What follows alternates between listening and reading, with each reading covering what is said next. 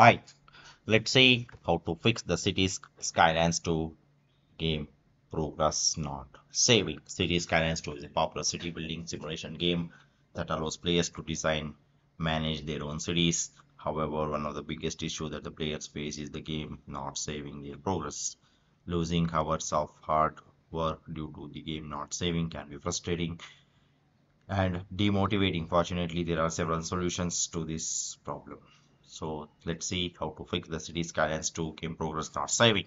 The first method is use the load game feature. One of the most common reason for the City Skylines 2 game not saving progress is using the resume button instead of the load game feature. To fix this issue, always use the load game feature to continue playing your saved game.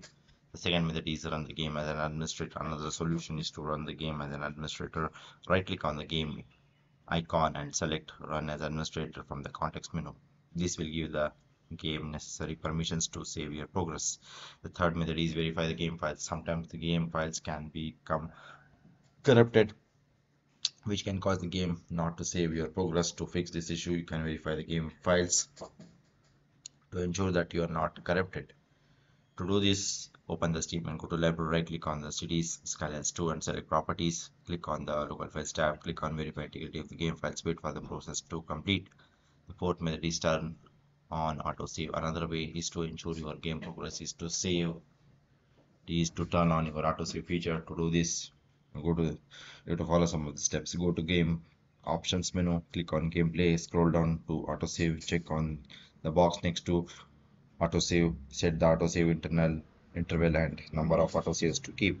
Fifth method is move the save folders. If none of the above solutions work, you can try moving the save folder to the different location. To do this, you have to follow some of the steps. Go to the folder where the Cities Skylines 2 is installed. Open the saves folder. Move the entire folder to a different location. Launch the game and then try saving your progress again.